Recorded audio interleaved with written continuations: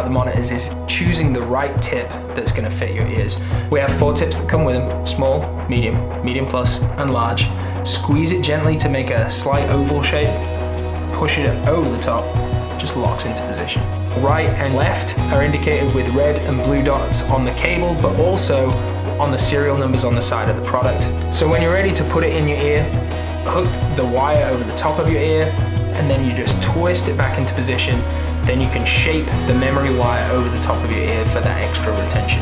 And it helps to use the free hand just to pull on the earlobe down and away, and it opens up your ear canal.